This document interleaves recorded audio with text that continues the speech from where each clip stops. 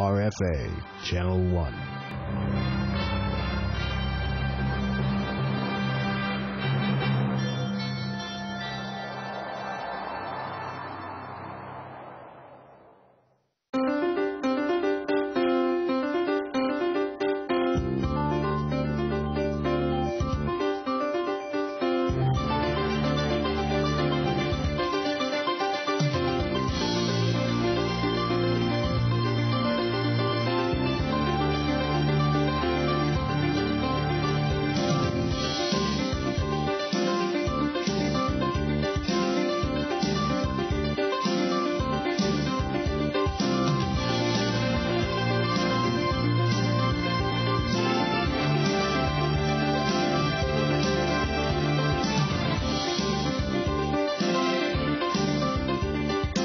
RFA Channel 1.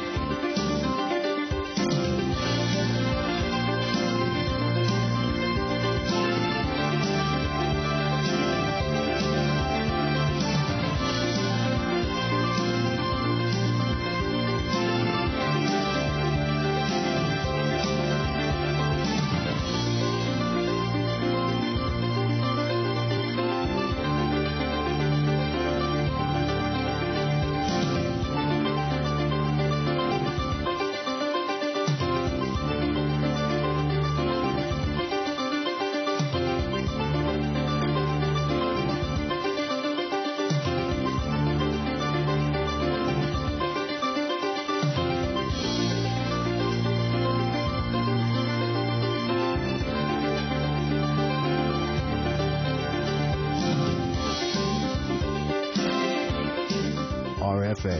Channel 1.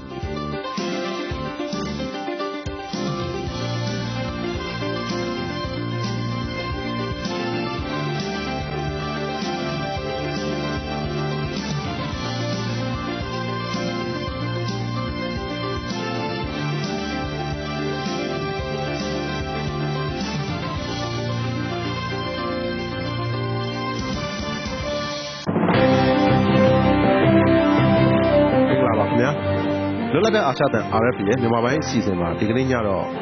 ရခိုင်ပြည်နယ်မြောက်ပိုင်းအရေးနဲ့ပတ်သက်ပြီးကုလသမဂ္ဂလုံခြုံရေးကောင်စီကအရေးပေါ်ဆွေးနွေးပွဲတရက်ကျင်းပမယ်ဆိုတဲ့သတင်းရခိုင်ပြည်နယ်မှာမြန်မာအစိုးရကတည်ငြိမ်အေးချမ်းရေးကြိုးပမ်းလှုပ်ဆောင်နေတာတွေကိုထောက်ခံတဲ့အကြောင်းကုလသမဂ္ဂလုံခြုံရေးကောင်စီအမြဲတမ်းအဖွဲ့ဝင်ဖြစ်တဲ့တရုတ်နိုင်ငံကပြောကြားလိုက်တဲ့သတင်းနဲ့အတူပြောရလို့ရှိရင်ကျွန်တော်တို့ကိုအကဲဖြတ်တဲ့အခါမှာကျွန်တော်လည်းဖြိုးမြင့်သိန်းကအမှတ်တူတူရတာပေါ့နော်ကျွန်တော်တို့လူထုရဲ့စစ်တမ်းထဲမှာမန္တလေးတိုင်းဝန်ကြီးချုပ်ဒေါက်တာဇော်မြင့်မောင်နဲ့တွေ့ဆုံနေတဲ့စတဲ့စိတ်ဝင်စားစရာအစီအစဉ်တွေထုတ်လွှင့်ပါပါခင်ဗျာ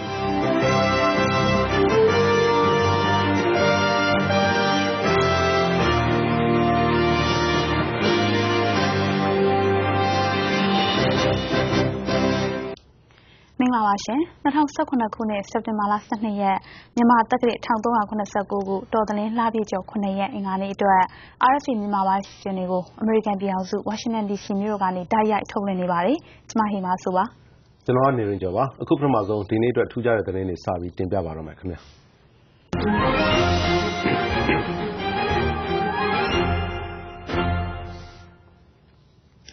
ရခိုင်ပြည်နယ်မြောက်ပိုင်းအရေးနဲ့ပတ်သက်ပြီးကုလသမဂ္ဂလုံခြုံရေးကောင်စီအရေးပေါ်ဆွေးနွေးပွဲတရက်ကျင်းပသွားမယ်လို့သိရပါတယ်။ရခိုင်ပြည်နယ်မြောက်ပိုင်းကအာဏာပိုင်တွေရဲ့နယ်မြေရှင်းလင်းလှုပ်ဆောင်ချက်တွေဟာစာအုပ်ထဲကလူမျိုးတုံးတပ်ဖြတ်ရေးအတွင်းဆောင်နေတဲ့အကြောင်းဆွစ်ဇာလန်နိုင်ငံဂျနီဗာမြို့မှာကျင်းပတဲ့လူ့အခွင့်အရေးကောင်စီညီလာခံမှာကုလသမဂ္ဂလူ့အခွင့်အရေးဆိုင်ရာမဟာမင်းကြီးဇာဟစ်အယ်လ်ဟူစိန်ကဆွဆွဲပြောကြားခဲ့ပြီးအမေရိကန်ပြည်ထောင်စုနယူးယောက်မြို့မှာရှိတဲ့လုံခြုံရေးကောင်စီကနိုင်ပိုင်းတွင်အခုလိုကြေညာချက်ထုတ်ပြန်လိုက်တာဖြစ်ပါတယ်။ဒီလိုအရေးပေါ်အစည်းအဝေးကျင်းပဖို့ဗြိတိန်နဲ့ဆွီဒင်နိုင်ငံတွေကတောင်းဆိုခဲ့တာလို့ AFP သတင်းဌာနကဖော်ပြထားပါတယ်ခင်ဗျာရခိုင်ပြည်နယ်မှာတည်ငြိမ်အေးချမ်းရေးအတွက်မြန်မာအစိုးရကြိုးပမ်းလှုပ်ဆောင်နေတာတွေကိုထောက်ခံကြောင်းကုလသမဂ္ဂလုံခြုံရေးကောင်စီအမြဲတမ်းအဖွဲ့ဝင်နိုင်ငံဖြစ်တဲ့တရုတ်နိုင်ငံကဒီကနေ့ပြောလိုက်ပါတယ်မြန်မာနိုင်ငံအနေနဲ့တည်ငြိမ်ရေးနဲ့အမျိုးသားဖွံ့ဖြိုးတိုးတက်ရေးအတွက်ကြိုးပမ်းလှုပ်ဆောင်နေတာတွေကိုနိုင်ငံတကာအတိုင်းအဝိုင်းကကူညီပံ့ပိုးပေးဖို့လိုအပ်တယ်လို့ထင်မြင်ကြောင်းတရုတ်နိုင်ငံသားရေးဌာနပြောခွင့်ရသူကန်ရွှမ်ကပြောပါတယ်မြန်မာနိုင်ငံကရခိုင်ပြည်နယ်အရေးနဲ့ပတ်လို့တရုတ်နိုင်ငံရဲ့သဘောထားကိုတရုတ်နိုင်ငံသားရေးဌာနနေ့စဉ်သတင်းစာရှင်းလင်းပွဲမှာသတင်းတောက်တွေကမေးမြန်းရမှာပြောခွင့်ရသူကအခုလိုပြောကြားလိုက်တာဖြစ်ပါတယ်ရှင်ဘင်္ဂလားဒေ့ရှ်ဝန်ကြီးချုပ်ရှိတ်ဟာစီနာဟာရခိုင်ပြည်နယ်မှာအကြမ်းဖက်တိုက်ခိုက်မှုတွေဖြစ်ပွားပြီး မြန်မာဘက်ကထွက်ပြေးလာတဲ့မွတ်စလင်ဒုက္ခသည်စခန်းတစ်ခုကိုဒီကနေ့သွားခဲ့ပါတယ်။သူ့အနေနဲ့ဒီပြဿနာကြောင့်စကားမပြောနိုင်လောက်အောင်အံ့အားတသင့်ဖြစ်ရတယ်ဆိုတဲ့အကြောင်းပြောလိုက်ပြီးမြန်မာနိုင်ငံအနေနဲ့မြန်မာနိုင်ငံသားတွေကိုပြန်ခေါ်ဖို့ခြေလှမ်းတွေစတင်လှုပ်ဆောင်ဖို့လည်းတောင်းဆိုပါတယ်။မိမိတို့အနေနဲ့တရားမျှတမှုမရှိတာကိုသီးခံမှာမဟုတ်တဲ့အကြောင်းလဲကုတုပလောင်ဒုက္ခသည်စခန်းမှာပြုလုပ်တဲ့လူထုအစည်းအဝေးမှာဘင်္ဂလားဒေ့ရှ်ဝန်ကြီးချုပ်ကပြောလိုက်ပါတယ်ခင်ဗျာ။ရခိုင်ပြည်နယ်မြောက်ပိုင်းကအကြမ်းဖက်မှုတွေကြောင့်ရိုဟင်ဂျာမွတ်စလင်ဒုက္ခသည်တွေဘင်္ဂလားဒေ့ရှ်နိုင်ငံဘက်ကိုထွက်ပြေးနေရတဲ့နဲ့ပတ်သက်လို့အီရန်ထိပ်သီးခေါင်းဆောင်အယာတိုလာအလီခါမနီကပြင်းပြင်းထန်ထန်ဝေဖန်လိုက်ပြီးငြိမ်းချမ်းရေးနိုဘယ်ဆုရှင်နိုင်ငံတော်တိုင်ပင်ခံပုဂ္ဂိုလ်ဒေါ်အောင်ဆန်းစုကြည်ကိုလည်းရက်စက်ကြမ်းကြုတ်တဲ့အမျိုးသမီးလို့သုံးနှုန်းခေါ်ဝေါ်ခဲ့တယ်လို့ AP သတင်းမှာဖော်ပြထားပါတယ်။ကမ္ဘာမွတ်စလင်နိုင်ငံတွေအနေနဲ့မြန်မာပြည်ကအကြမ်းဖက်မှုတွေကိုရပ်တန့်ဖို့လက်တွေ့ကျတဲ့ခြေလှမ်းတွေနဲ့မြန်မာနိုင်ငံအပေါ်နိုင်ငံရေးစီးပွားရေးနဲ့ကုန်သွယ်ရေးတွေအရဖိအားပေးကြဖို့ကိုလည်းအယာတိုလာခါမနီကတိုက်တွန်းခဲ့တယ်လို့သတင်းမှာရေးသားထားပါတယ်ရှင်။ရခိုင်ပြည်နယ်မြောက်ပိုင်းမှာဩဂုတ်လအတွင်းအာဆာအကြမ်းဖက်အဖွဲ့ရဲ့တိုက်ခိုက်မှုတွေဟာကိုဖီအာနန်ဦးဆောင်တဲ့ရခိုင်ပြည်နယ်ဆိုင်ရာအကြံပေးကော်မရှင်အပိဓာအစီရင်ခံစာထုတ်ပြန်ခြင်းနဲ့အချိန်ကိုက်ပြီးရွေချက်ရှိပြုလုပ်ခဲ့တာလို့နိုင်ငံခြားရေးဝန်ကြီးဌာနကသတင်းထုတ်ပြန်လိုက်ပါတယ်။အော်တိုဘာလ9ရက်နေ့ကတိုက်ခိုက်မှုတွေဟာလည်းအစိုးရကကော်မရှင်အကြံပြုချက်တွေကိုကောင်းထည်ဖော်ပြီးပြဿနာဖြေရှင်းဖို့ကြိုးပမ်းအားထုတ်နေတာကိုအင်အားချိနဲ့အောင်ကြံရွယ်ဆောင်ရွက်တာဖြစ်တယ်လို့ထုတ်ပြန်ခြင်းမှာပါရှိပါတယ်။မြန်မာလုံခြုံရေးတပ်ဖွဲ့ဝင်တွေအနေနဲ့စစ်စင်ဆောင်ရွက်တဲ့အခါမှာဥပဒေစည်းမျဉ်းစည်းကမ်းတွေကိုတိတိကျကျလိုက်နာကြဖို့အပြစ်မဲ့ပြည်သူတွေကိုမထိခိုက်စေဖို့ညွှန်ကြားထားပြီ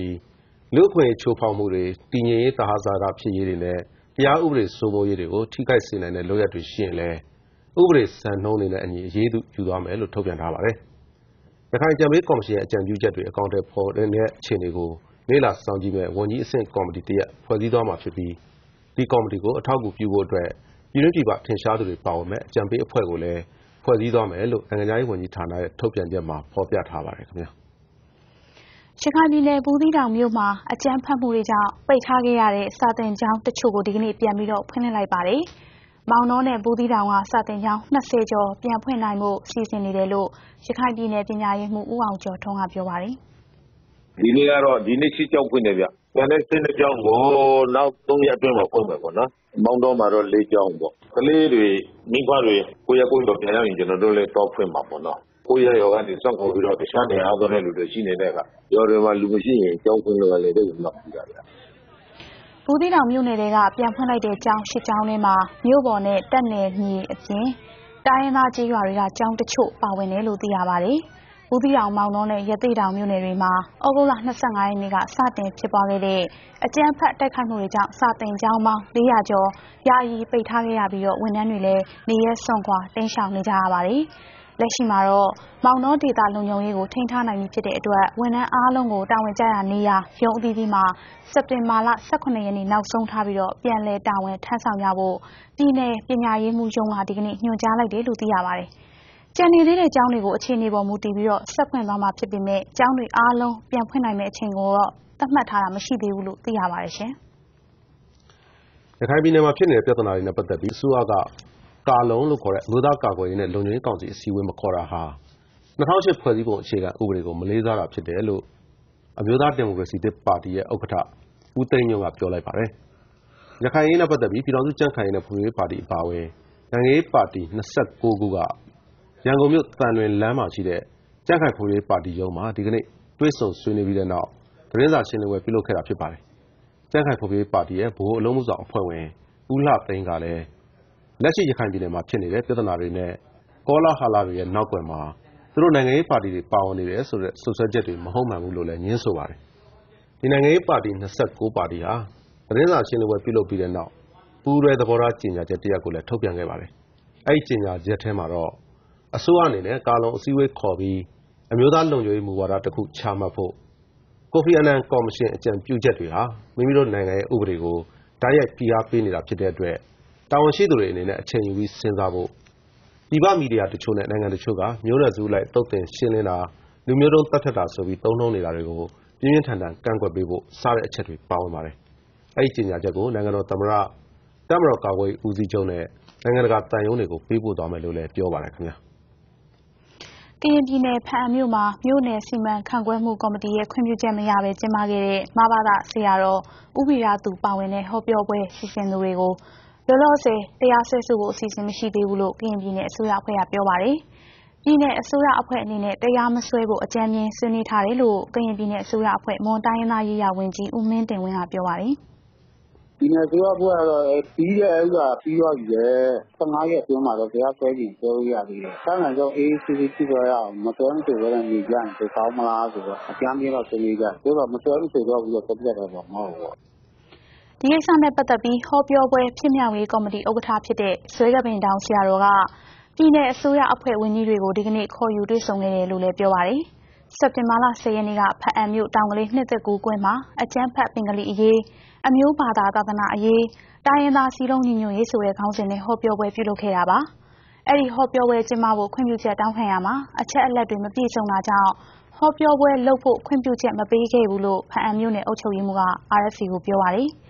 ဥဝီရာသူကိုနိုင်ငံတော်တန်ခါမဟာနာယကအဖွဲ့ကတရားဟောခွင့်တစ်နှစ်ပိတ်ထားပေမဲ့ဥဝီရာသူဟာအေရဝတီတိုင်းအိမ်မဲမြို့ကရင်ပြည်နယ်မြကြီးနားမြို့နဲ့မန္တလေးတိုင်းမိထီလာမြို့တွေမှာပတ်ဆက်ကိုတိတ်နဲ့ကပ်ပြီးတရားဝဲတွေကျင်းပခဲ့ပြီးတော့အခုတခါရန်ကုန်မြို့နဲ့ဖအံမြို့မှာအခုလိုခေါင်းစဉ်နဲ့ဟောပြောခဲ့တာလည်းဖြစ်ပါတယ်ရှင်။မြန်မာနိုင်ငံမှာရှိတဲ့စင်ပွားကွန်ရက်ချိဆက်ရောင်းဝယ်တဲ့စနစ် MLM ကုမ္ပဏီတွေကိုအခုနှစ်စံပိုင်းကစပြီးအထူးစုံစမ်းစစ်ဆေးဦးစီးဌာနကဦးဆောင်ပြီးစစ်ဆေးနေပြီလို့ပြည်ထောင်စုဝန်ကြီးဌာနကသတင်းထုတ်ပြန်လိုက်ပါတယ်။နိုင်ငံတော်သမ္မတရုံးနဲ့ပြည်ထောင်စုဝန်ကြီးဌာနရဲ့တာဝန်ပေးချက်အရအထူးစုံစမ်းစစ်ဆေးဦးစီးဌာနနဲ့ကုန်သွယ်ရေးဦးစီးဌာနအကောက်ခွန်ဦးစီးဌာနပြည်တွင်းခွန်များဦးစီးဌာနရင်းနှီးမြှုပ်နှံမှုနဲ့ကုမ္ပဏီများညွှန်ကြားမှုဦးစီးဌာနအစားအသောက်နဲ့ဆေးဝါးကွပ်ကဲရေးဦးစီးဌာနပူးပေါင်းအဖွဲ့ကစီစစ်နေတယ်လို့ဆိုပါတယ်။2009ခုနှစ်နဲ့2011ခုနှစ်တွေမှာ MLM ပြည်တွင်းကုမ္ပဏီ2ခုနဲ့ပြည်ပကုမ္ပဏီ1ခုကိုစုံစမ်းဖော်ထုတ်တရားစွဲနိုင်ခဲ့တယ်လို့လည်းပါရှိပါတယ်။ MLM စနစ်ဟာနိုင်ငံတကာမှာလှုပ်ဆောင်နေတဲ့စနစ်မျိုးဖြစ်ပြီးဒီစနစ်ကိုထိန်းချုပ်နိုင်ဖို့အတွက်အာဆီယံနိုင်ငံတွေမှာဥပဒေတွေပြဋ္ဌာန်းထားပြီးမြန်မာနိုင်ငံမှာအဲ့ဒီ MLM စနစ်နဲ့ရောင်းချနေတာကိုအေးအေးယူနိုင်ဖို့ဥပဒေတရပ်လိုအပ်နေတယ်လို့လည်းဖော်ပြထားပါတယ်။အဲ့ဒီ MLM စနစ်ဟာကုန်ပစ္စည်းအရေးအသွေးကိုမှန်မှန်ကန်ကန်ပြောဆိုတာမရှိဘဲစင်ပွားကွန်ရက်တွေနဲ့ချိတ်ဆက်ပြီးပစ္စည်းရောင်းနိုင်ဖို့ပဲဦးတည်တဲ့ပုံစံဖြစ်ပါတယ်။ပစ္စည်းများများရောင်းနိုင်ပြီးကိုယ်စားလှယ်အရေးအတွက်များများစုဆောင်းနိုင်တဲ့သူကိုစုချင်းငွေချီးမြှင့်ပြီးအခမဲ့နိုင်ငံခြားခရီးစဉ်ပို့ဆောင်ပေးမယ်ဆိုပြီးမက်လုံးတွေပေးဆွဲဆောင်နေကြတဲ့အယောင်းဝယ်လုပ်ငန်းတစ်ခုလည်းဖြစ်ပါတယ်ခင်ဗျာလွတ်လပ်တဲ့အာရှအသံ RFA ရဲ့မြန်မာပိုင်းစီစဉ်တွေကိုရေဒီယိုနဲ့ရုပ်မြင်သံကြားကနေတပြိုင်နက်တည်းထုတ်လွှင့်ပေးနေပါတယ်။အခုတခါသတင်းပေးပို့ချက်တွေကိုစက်တိုက်ထုတ်လွှင့်ပေးမှာပါ။ရခိုင်ပြည်နယ်အရေးနဲ့ပတ်သက်ပြီးပြည်ထောင်စုကြံ့ခိုင်ရေးနဲ့ဖွံ့ဖြိုးရေးပါတီအပါအဝင်ပါတီ29ပါတီကရန်ကုန်မြို့ကကြံ့ခိုင်ဖွံ့ဖြိုးရေးပါတီရုံးမှာဒီကနေ့တွေ့ဆုံဆွေးနွေးပြီးတော့သတင်းစာရှင်းလင်းပွဲတစ်ခုပြုလုပ်ခဲ့ပါတယ်။ဒီကြောင်းကို RFA သတင်းနောက်ကိုတန့်စင်ဦးတင်ပြပါလိမ့်မယ်ရှင်။ဒီကနေ့ပြုလုပ်တဲ့နိုင်ငံရေးပါတီ29ပါတီပါဝင်တဲ့အစည်းအဝေးမှာတက်ရောက်ဆွေးနွေးခဲ့တဲ့ပြည်အောင်စုကြံ့ခိုင်ရေးနဲ့ဖွံ့ဖြိုးရေးပါတီဗိုလ်လုံးဆောင်အဖွဲ့ဝင်ဦးလာသိန်းက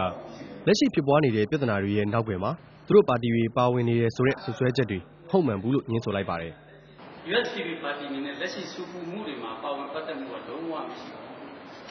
။ပြောချင်ပါတယ်။နိုင်ငံသားတိုင်းမှာအခြေခံဥပဒေရနိုင်ငံသားတိုင်းဒီနိုင်ငံတော်ကာကွယ်မှာတာဝန်ရှိပါတယ်။အဲ့လိုတာဝန်ရှိတဲ့လေသူပုဂ္ဂိုလ်ပဲပုဂ္ဂလိကခံစားချက်ပေါ်မူတည်ပြီးဆောင်ရွက်တဲ့ကိစ္စမျိုးတွေအားလုံးအတိုက်ကံပါတီဖြစ်တဲ့ USDP ကအမြဲတမ်းထောက်ခံနေတယ်ဆိုတဲ့အမြင်ဆိုကြီးရတော့မရှိသေးဘူးလို့ဆိုပါတယ်ရခိုင်ပြည်နယ်မှာအကြမ်းဖက်ပြဿနာတွေအခုလိုဖြစ်ပွားနေတာနဲ့ပတ်သက်ပြီးကာလုံအစည်းအဝေးမခေါ်တာဟာလက်ရှိအစိုးရအနေနဲ့ဖွဲ့စည်းပုံအခြေခံဥပဒေကိုမလေးစားတာကြောင့်လို့ဆွေးနွေးပွဲမှာပါဝင်တဲ့အမျိုးသားဒီမိုကရေစီပါတီဥက္ကဋ္ဌဦးသိန်းညွန့်ကပြောပါတယ်။ဘာလို့ကာလုံကိုမခေါ်လဲဆိုရင်ရှင်းနေမဲ့ပုံမှန်ပဲပြောလိုက်တယ်။ထဲ့လေရေးကြအခြေခံဥပဒေကိုမလေးစားတာ။ဦးသိန်းညွန့်ကလက်ရှိအနိုင်ရပါတီအစိုးရဖြစ်တဲ့ NLD ပါတီဝင်လည်းဖြစ်ခဲ့ဘူးသလို2010ရွေးကောက်ပွဲမှာလည်းရွေးချယ်ခံခဲ့ရတဲ့လွှတ်တော်ကိုယ်စားလှယ်တဦးဖြစ်ပါတယ်။ဒါ့အပြင်အစိုးရအနေနဲ့လက်ရှိသုံးစွဲနေတဲ့ရခိုင်ပြည်နယ်ကမွတ်စလင်အတိုင်းဝိုင်းဆိုတဲ့အသုံးအနှုန်းကိုပြန်လည်ပြင်ဆင်စေချင်တယ်လို့စစ်ဆက်ညီနိုင်ရေးနဲ့ဒီငြိမ်အေးချမ်းရေးပါတီဥက္ကဋ္ဌဦးပါစီပြည်ရင်ကပြောပါတယ်။ကိုဗီအာနိုင်ကော်မရှင်ရဲ့အစီအခံစာမှာနိုင်ငံတော်တိုင်ပင်ခံပုဂ္ဂိုလ်ကနေပြီးတော့ဒီဘူးတိတော်မောင်မှာရှိတဲ့ဘင်္ဂါလီလူဖွဲ့စည်းအရင်ကကျွန်တော်တို့ပြောနေတာကိုယ့်ရဲ့ဘင်္ဂါလီလူပြောအဲ့လိုမသုံးလို့ပဲလေ။ရခိုင်ပြည်နယ်မှာမွတ်စလင်အတိုင်းဝိုင်းကိုပြောတဲ့အတွက်ကြောင့်အခုဇုံတစ်ခုလုပ်နေတိုင်းတာဝန်ရှိသူတွေတစ်ခုဖြစ်နေတိုင်းမှာမွတ်စလင်အတိုင်းဝိုင်းကိုသုံးလို့တဲ့ကြောင့်သူတို့ကအရန်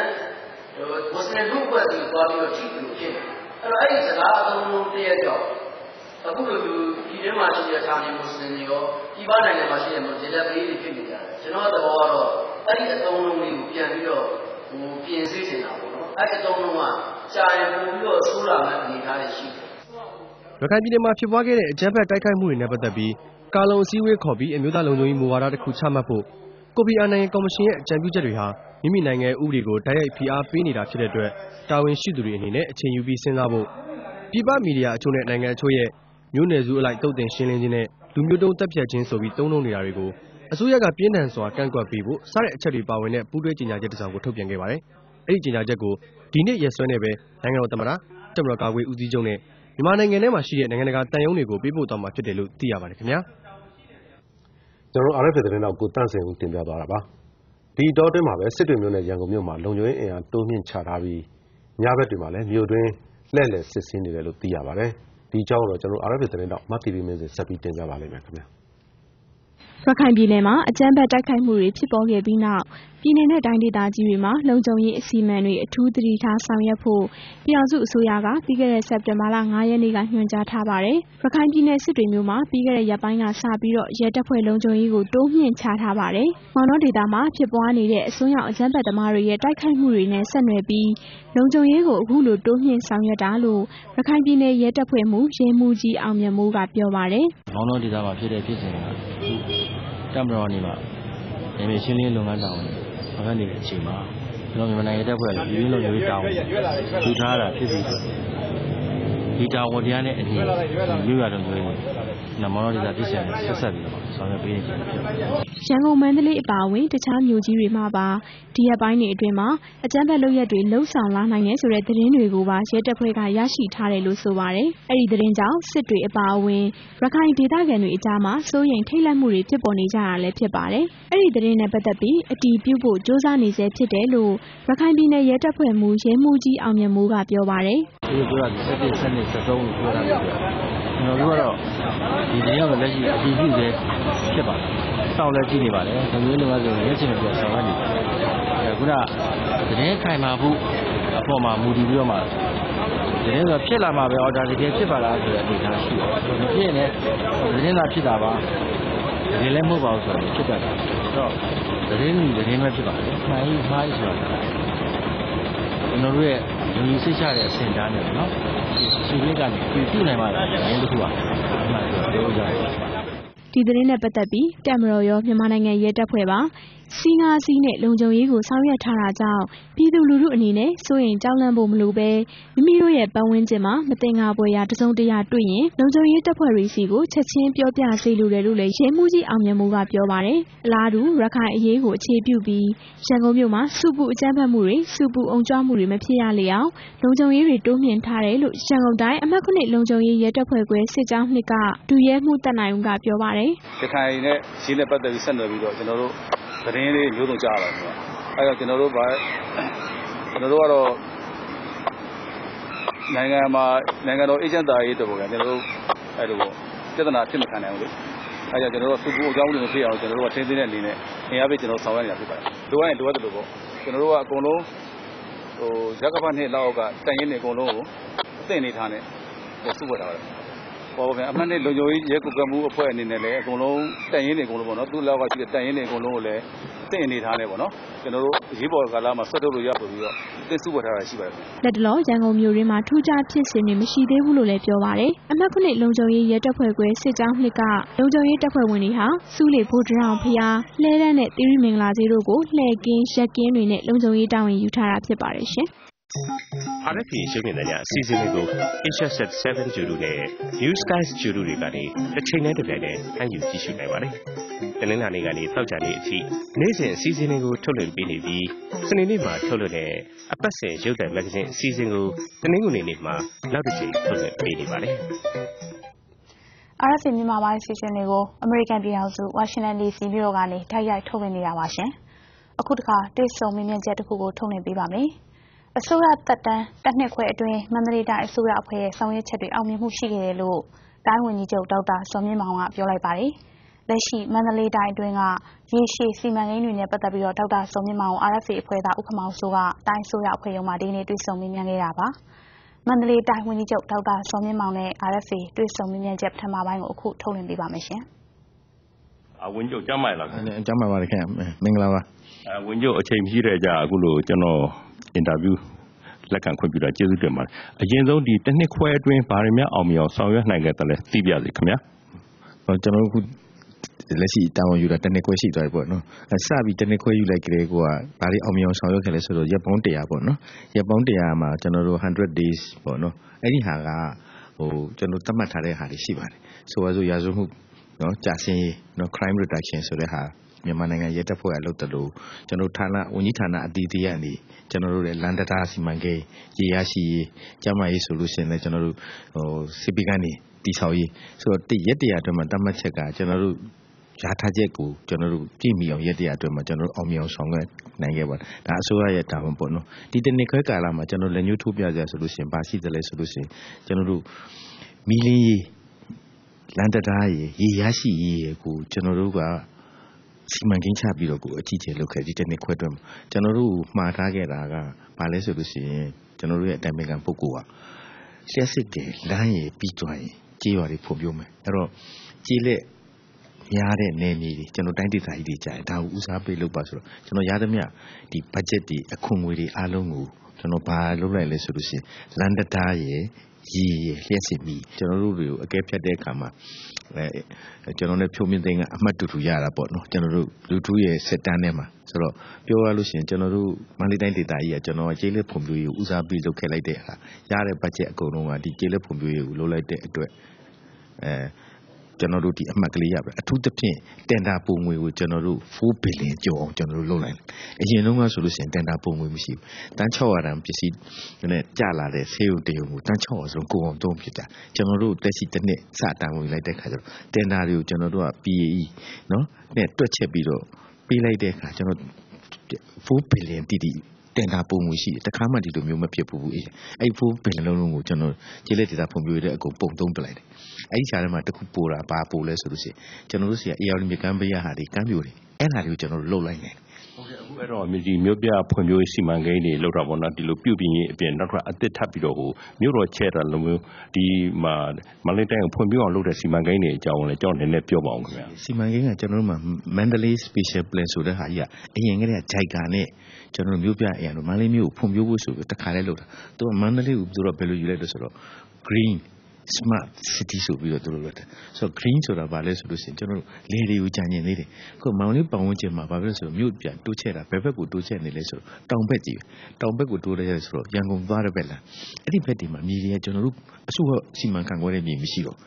့လေသမားတွေလည်းရောင်းပလိုက်အဲ့တော့ကျွန်တော်တို့ green ဆိုတဲ့ preserve လုပ်ရတော့အဲ့တော့မြောက်ဘက်ပိုင်းမတရားဘက်ကိုသွားတဲ့ဘက်မှာကျွန်တော်တို့က green ချန်ထားရတော့ဘာလို့ဆိုအဲ့နေရာလေတွေကိုကျွန်တော်တို့ကဟိ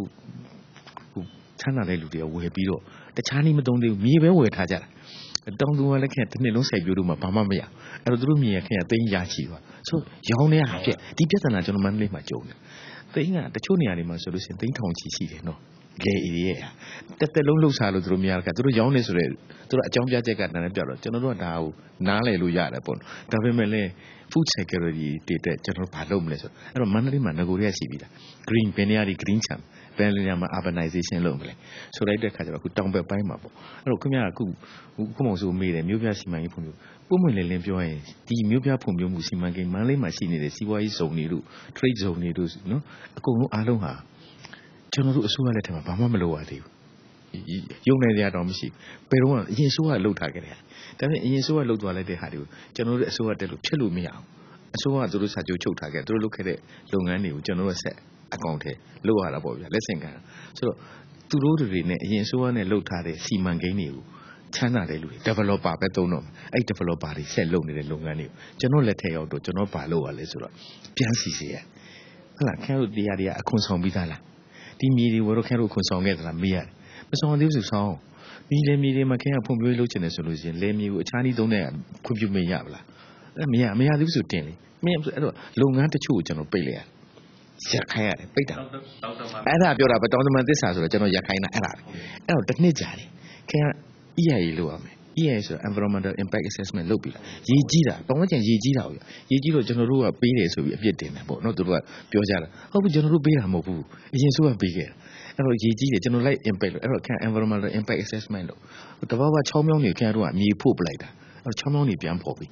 ဒါမှနောက်ရေကြီးတာကိုကာကွယ်ပြီးရင် health impact assessment လူတို့ဘာဖြစ်တယ်လဲ health impact assessment လုပ်ပြီး HI report ပြီးရင် environmental management program EMP ကျွန်တော်တို့စီမှာရှိနေတဲ့ကျွန်တော်တိုင်းမယ်ကျွန်တော်ပြောမယ်သူများပြောရင်ကျွန်တော်မန္တလေးတိုင်းမှာရှိနေတဲ့ဖွံ့ဖြိုးရေးမျိုးပြတိဆောက်နေတဲ့ developer တွေမှာဒီဟာမရှိဘူးဗျ EIA HI တော့မရှိ EMP ဖြစ်အဲ့တော့အဲ့ဒီဟာတွေကိုတောင်းလိုက်တဲ့အခါကျလည်းတစ်ခါကျအစင်းသင်းမဖြစ်တော့သူက third party ကိုလို့ရတယ်ကျွန်တော်နိုင်ငံမှာ third party ဆိုတော့ရှိလား environmental ကိုသူတို့ live survey လုပ်ပြီးတော့ကုမ္ပဏီတွေအတွက်လုပ်ပေးတဲ့အဲ့ဒီဟာတွေပြီးတော့ report ပြီးတော့တစ်နှစ်ကြာတယ်ကျွန်တော်ပြီးတော့မှကျွန်တော်တို့က HI ဆိုတော့နောက်တစ်ခုရှိသေးတယ်အဲ့ကောင်သူ heritage impact assessment ရှေးဟောအမွေနဲ့ထိခိုက်နိုင်သလားဆိုတော့ဥပဒေအဲ့ဒါလည်းစစ်ပြီးသွားစစ်လိုက်တဲ့ခါတစ်နေ့ကြာတော့ကန်အကုန်လုံးပြည့်စုံပြီကန်ပြီးတော့ကန်လုတ်ခွင့်ပြုလိုက်ဆိုတော့ကျွန်တော်တို့အဲ့လိုလုပ်ပေးပြီးတော့မှ assess လုပ်ကန်တာတောင်းတမန်သစ္စာတစ်နှစ်ကျော်ပြီခုတည်း MIC ကခွင့်ပြုချက်မကြသေးဘူးအကုန်လုံးပေးပြီတစ်တော့ကလည်းပေးပြီ HI ရှေးဟောကလည်းပေးပြီဒီဥပဒေနဲ့လုပ်ပါဖွံ့ဖြိုးဖို့လုပ်ပါကျွန်တော်တို့ပေးတယ် MIC ကသူထပ်စစ်နေတယ်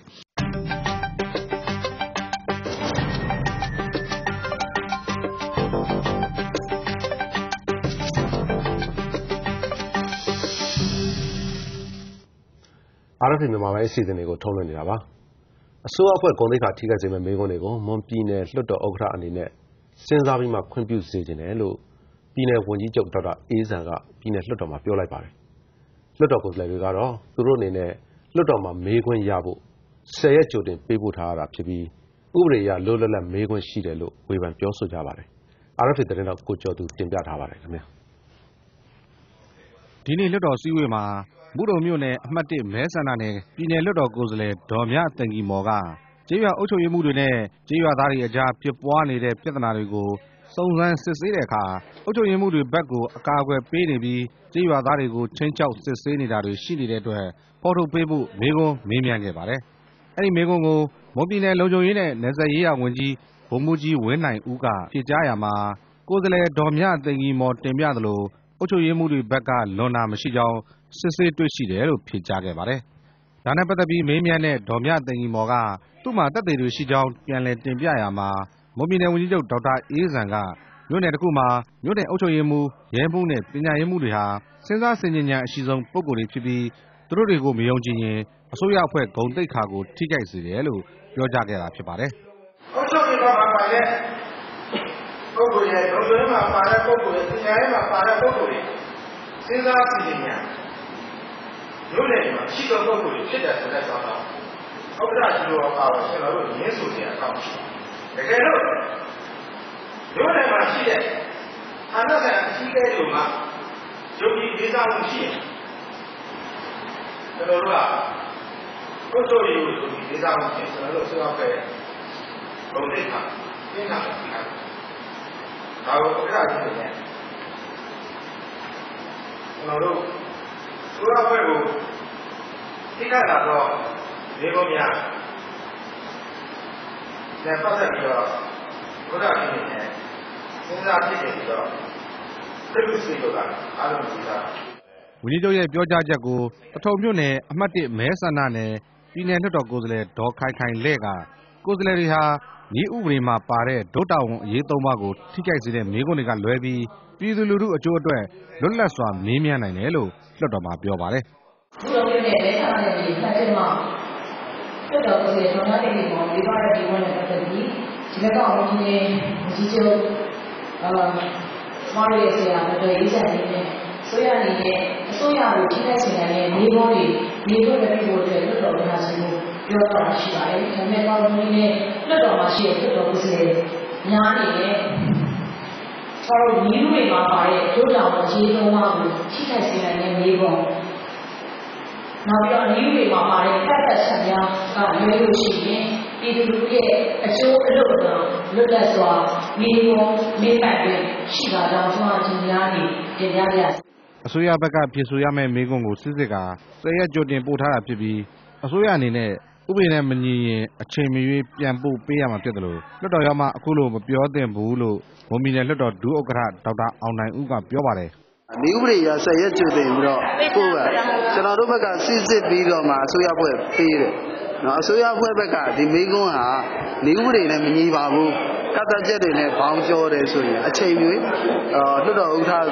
ပြန်တော့ complaint တက်ပိုင်လို့ရှိတယ်။ဒါအဲ့ဒီအနေအထားမျိုးဘာမှမရှိဘဲနဲ့လွတ်တော်ဆွေးတဲ့ရောက်ကမှဒါကဒီဥပဒေပါပြဋ္ဌာန်းချက်နဲ့မညီဘူးလို့ပြောတာဒါကတော့ပြောချင်လို့ပြောတယ်။ဝန်ကြီးချုပ်ရဲ့ပြောကြားချက်နဲ့ပတ်သက်ပြီးလွတ်တော်ဥက္ကဋ္ဌဒေါ်တင်ဤကအခုလိုပြောပါတယ်အဲ့ဒါကြတော့ဥပဒေလွတ်ပြောတာအနည်းတော့10ရက်ကြိုပို့ထားတယ်သူတို့အနေနဲ့မပြေဆောင်ဘူးဖြစ်စေကျွန်တော်တို့အစိုးရထိခိုက်ဖြစ်စေ constitution နဲ့ဆက်ကျင်ဆိုလို့ဖြစ်စေအစိုးရရဲ့ဥပဒေပဲ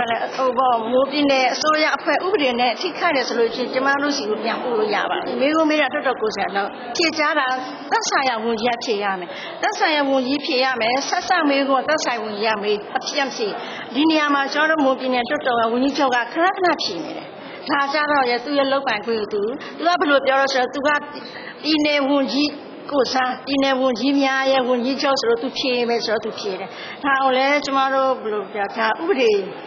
သူရဲ့မိုးပြင်းတဲ့ဆိုရဥပဒေတော့မဟုတ်ပါဘူးဟိုတော်တော်နည်းဥပဒေနဲ့လည်းမဟုတ်ဘူးနော်အဖြေတယ်ဖြေတော့လေကျွန်တော်တို့အနေနဲ့ကတော့ဟုတ်လား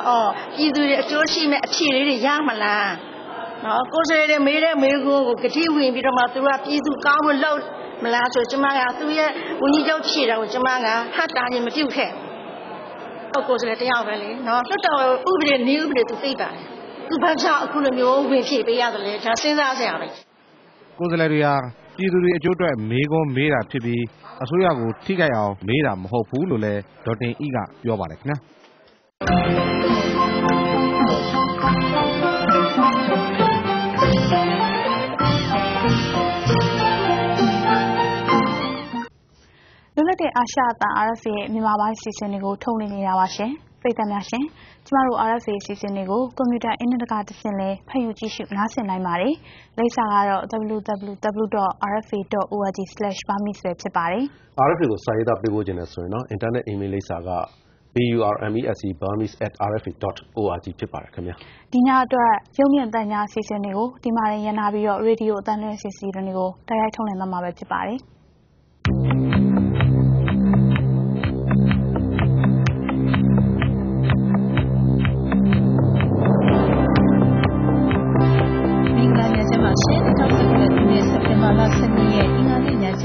လွတ်လပ်တဲ့အာရှအသံ RFA ရဲ့ရေဒီယိုအစီအစဉ်တွေကိုအမေရိကန်ပြည်ထောင်စုဝါရှင်တန် DC မြို့တော်ကနေဆက်လက်တင်ပြနေပါတယ်။ကျွန်မကခင်ခင်ဤပါရှင်။ကျွန်မကဆန်းဆန်းတင်ပါ။ဒီအစီအစဉ်တွေကိုလိုင်းဒိုမီတာ20နဲ့25နဲ့41တို့ကနေထုတ်လွှင့်နေပါတယ်။ခုတော့သတင်းတွေကိုဥက္ကမောင်ကြီးနဲ့ဒေါက်ခင်မာတို့ကတင်ပြပါမယ်။ဟုတ်ကဲ့ခင်ဗျာ။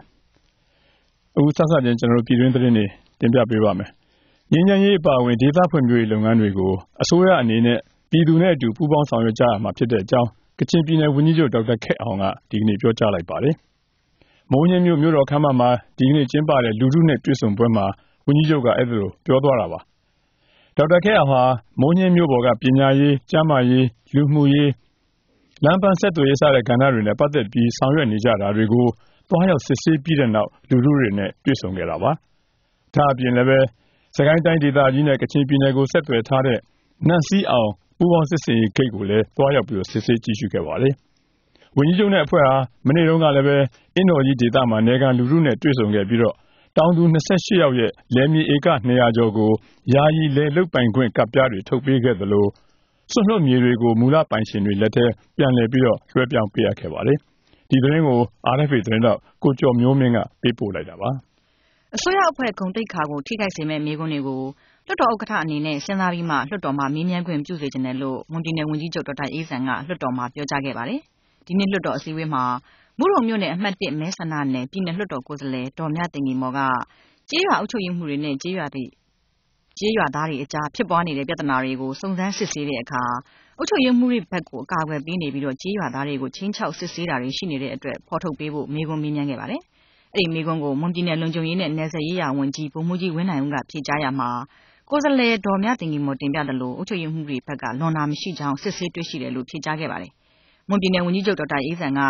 မြို့နယ်အုပ်ချုပ်ရေးမှူးရဲမှူးနဲ့ပညာရေးမှူးတွေဟာစဉ်းစားဆင်ခြင်ဉာဏ်အရှိဆုံးပုဂ္ဂိုလ်တွေဖြစ်ပြီးသူတို့တွေကိုမယုံကြည်ရင်အစိုးရအဖွဲ့ဂုဏ်သိက္ခာကိုထိခိုက်စေတယ်လို့ပြောကြားခဲ့ပါတယ်။ပြည်နယ်လွှတ်တော်ဥက္ကဋ္ဌဒေါ်တင်ဤကကိုယ်စားလှယ်တွေဟာပြည်သူတွေအကျိုးအတွက်မေးခွန်းမေးတာဖြစ်ပြီးတော့အစိုးရကိုထိခိုက်အောင်မေးတာမဟုတ်ဘူးလို့ပြောပါတယ်။ကုလသမဂ္ဂလုံခြုံရေးကောင်စီက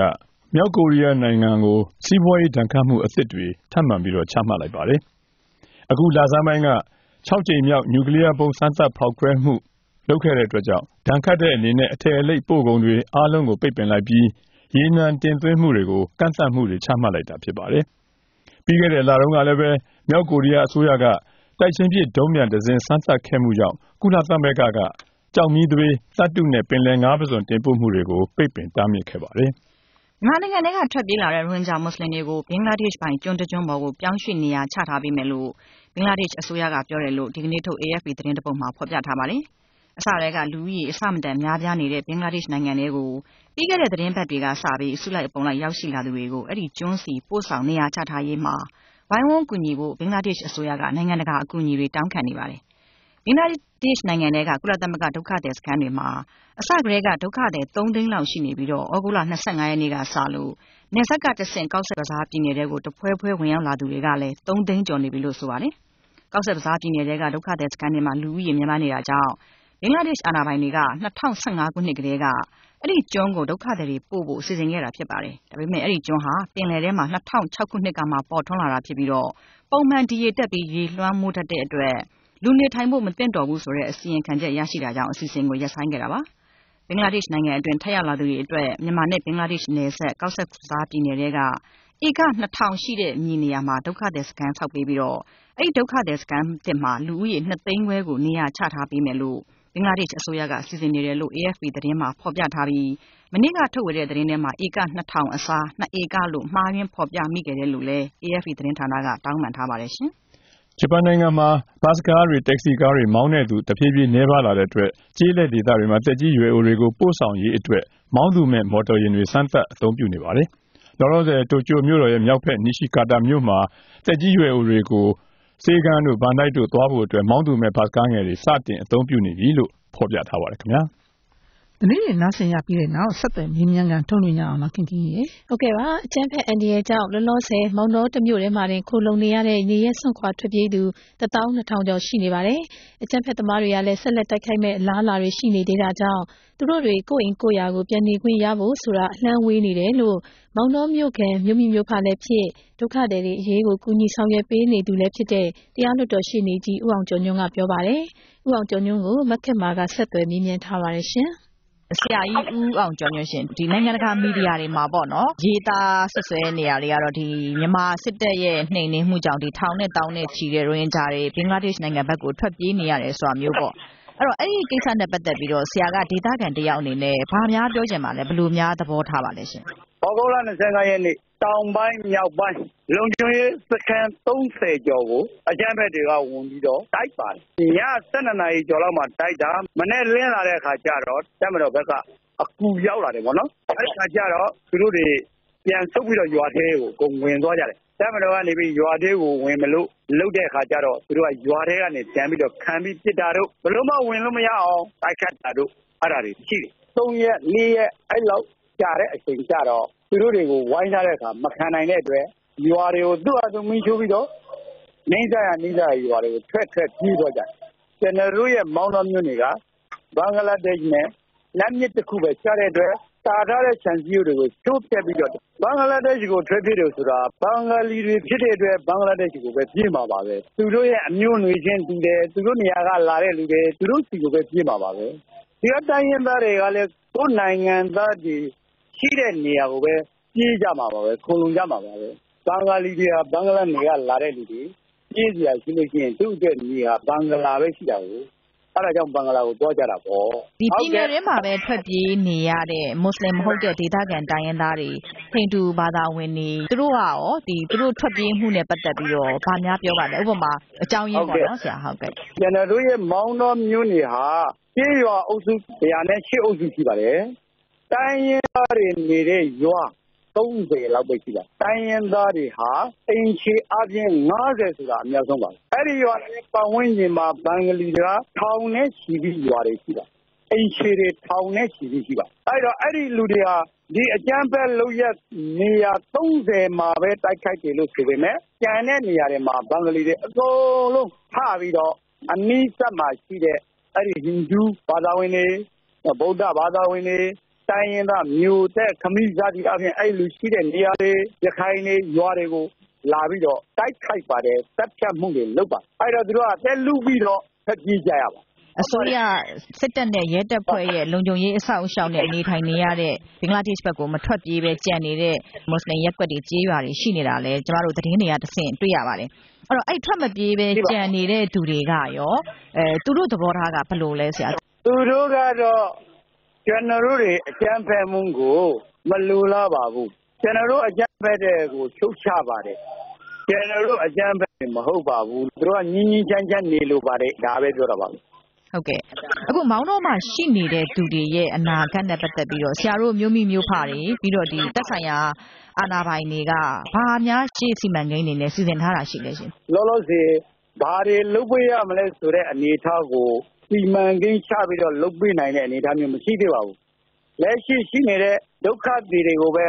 စားနဲ့ရိုက်ခါနဲ့တကွနေရာထိုင်ခင်းကလေးတွေဘယ်လိုစီစဉ်ရမလဲဆိုတော့အဲ့ဒီအလုံးနဲ့ပဲချုပ်နေကြတဲ့အနေအထားပါအဲ့တော့ကာယကံရှင်တွေရဲ့ဆန္ဒရောရှင်ဘယ်လိုပဲပြောဘယ်သူပဲဖြစ်ဖြစ်ကိုယ့်အိမ်ကိုပြန်နေရှင်ကြတဲ့သဘောတော့ရှိတာပေါ့ကိုယ့်အိမ်ကိုပြန်နေမယ်ဆိုပေမဲ့လမ်းမဆက်တည်းမကောင်းတဲ့လုံခြုံရေးမပေးနိုင်တဲ့နေရာမျိုးမှာကျွန်တော်တို့နေရတာအလွန်တရာအသက်အန္တရာယ်ကိုစိုးရိမ်ရတဲ့အနေအထားမျိုးရှိပါတယ်နိုင်ငံတော်အနေနဲ့လုံခြုံရေးများကောင်းကောင်းမွန်မွန်ပြည့်စုံပေးနိုင်မယ်ဆိုရင်တော့ကိုယ့်ဒေသကိုယ့်နေရာမှာပြန်နေလို့တဲ့ဆန္ဒရှိပါတယ်လို့တော့ပြောကြတာပါဟုတ်ကဲ့ဆရာအဲ့တော့သူတို့တွေကိုယ့်ရွာမှာပြန်နေရမယ်အလားရော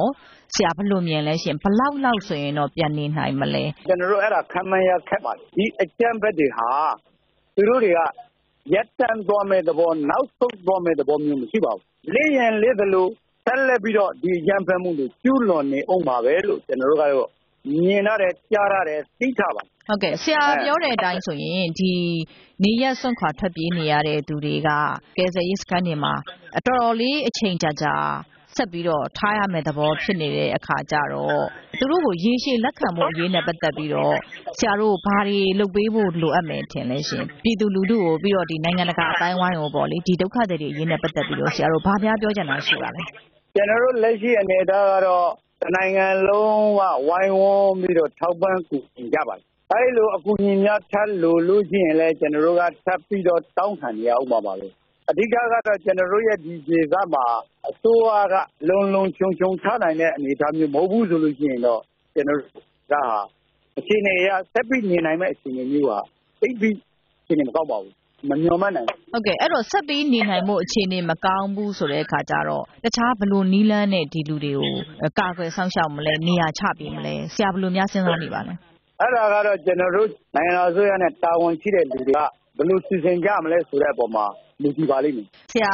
ဦးအောင်ကျော်ညွန့်ကျေးဇူးအများကြီးတင်ပါတယ်ရှင်ဟုတ်ကဲ့RFA ဖွဲ့သူမခင်မာရဲ့ဆက်သွယ်မြင်တင်ပြချက်ပါရှင်အမရေအခုထုတ်လွှင့်မှာကရွှေဝါရောင်တော်လှန်ရေးအထူးအစီအစဉ်နော်ဟုတ်ပါတယ်ဒီနေ့မှာတော့2009ခုနှစ်စက်တင်ဘာ12ရက်နေ့ကအဖြစ်အပျက်တွေကို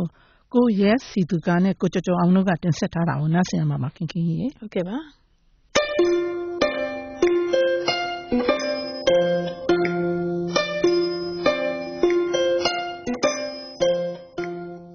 ပကောက်ကူမြို့မှာတန်ဃာတော်တွေကိုအာဏာပိုင်တွေကစော်ကားတာမခံနိုင်လို့ဆိုပြီးတော့မြန်မာနိုင်ငံသားရဟန်းတော်နှစ်ပါးကထိုင်းနိုင်ငံဘန်ကောက်မြို့မြန်မာတန်ရုံးရှိမှာဆန္ဒပြခဲ့ကြပါတယ်ဟုတ်ပါတယ်ဗျာအဲ့ဒီနေ့ကဆန္ဒပြခဲ့တဲ့ဆရာတော်နှစ်ပါးလုံးဖမ်းဆီးထိန်းသိမ်းခံခဲ့ရပါတယ်အဖမ်းခံရတဲ့ဆရာတော်တစ်ပါးဖြစ်သူဦးတုဝရကဆန္ဒပြခဲ့ရတဲ့အကြောင်းကို RFA ကိုခုလိုမိန့်ကြားခဲ့ပါတယ်ဖြစ်ပေါ်နေတဲ့လောင်စာဆီကုန်စည်နှုန်းတွေဈေးတွေပါတယ်တွန်းနေတဲ့အတွက်ကြောင့်မြန်မာနိုင်ငံမှာပြည်သူလူထုကတက္ကသိုလ်မှတွေအဲဒီတက္ကသိုလ်မှတွေဆဲတော့ခါမှနေပြီးတော့ဖြစ်နေတာကိုနေပြီးတော့ပကောက်ကူမှနေပြီးတော့သံဃာတွေကနေပြီးတော့မကြည့်နိုင်လို့နေပြီးတော့ငင်းချမ်းစွာမေတ္တာပို့ပြီးတော့ဗမာအချင်းချင်းဗုဒ္ဓဘာသာအချင်းချင်းညှိနှိုင်းကြပါစေဒါတွေကိုနေပြီးတော့မေတ္တာပို့လို့တွန်းနေတာကိုနေပြီးတော့ဘိုးကအမိန့်ပေးပြီးတော့ဓာတ်တွေမှာကြည့်ရှိပြီးတော့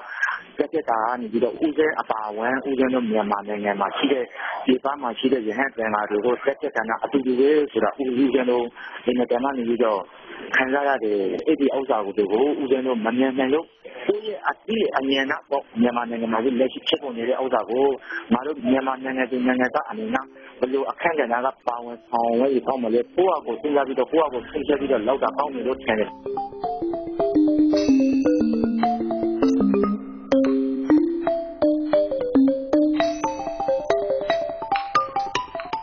အဲ့ဒီနေ့မှာပဲ ICRC နိုင်ငံတကာကြက်ချီနီအဖွဲ့က88မျိုးဆက်ကျောင်းသားတွေအပါအဝင်လောင်စာဆီဈေးနှုန်းကျဆင်းရေးကုန်ဈေးနှုန်းကျဆင်းရေးတောင်းဆိုဆန္ဒပြမှုကြောင့်ဖမ်းဆီးခံရသူတွေနဲ့အဆက်အသွယ်ရရှိအောင်ကူညီဆောင်ရွက်ပေးသွားမယ်လို့လည်းပြောကြားခဲ့ပါတယ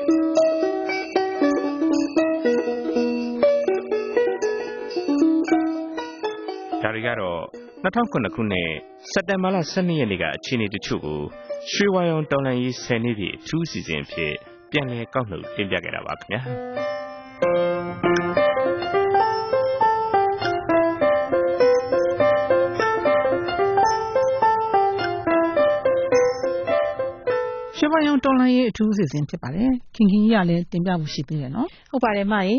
ဘာသာရေးအစွန်းရောက်တန်ဃာတော်တွေကြောင့်ဗုဒ္ဓဘာသာကိုကမ္ဘာကအကြည်ညိုပျက်စေနိုင်တဲ့ဖြစ်ရပ်တွေကိုလက်မခံဆန့်ကျင်တဲ့အကြောင်း2009ရွှေဝါရောင်တော်လှန်ရေးလှုပ်ရှားမှုမှာပါဝင်ခဲ့သူတဦးဖြစ်တဲ့မဆုစုနွေကပြောပါတယ်။တောင်သူလယ်သမားရေးလှုပ်ရှားသူတဦးဖြစ်တဲ့မဆုစုနွေကိုကျွန်မဆက်သွယ်မြင်းမြန်းထားတာနားဆင်နိုင်ပါတယ်ရှင်။မြန်မာနိုင်ငံမှာအကြီးဆုံးတန်ခါလှုပ်ရှားမှုကြီးဖြစ်ခဲ့တဲ့ဒီ2009ရွှေဝါရောင်တော်လှန်ရေးကြီးကလေအခုဆိုလို့ရှိရင်ဒါ10နှစ်ပြည့်မြောက်လာပြီပေါ့နော်မဆုစုနွေကလည်းအဲ့ဒီကာလမှာပါဝင်ခဲ့တဲ့သူတယောက်ဆိုတော့လေ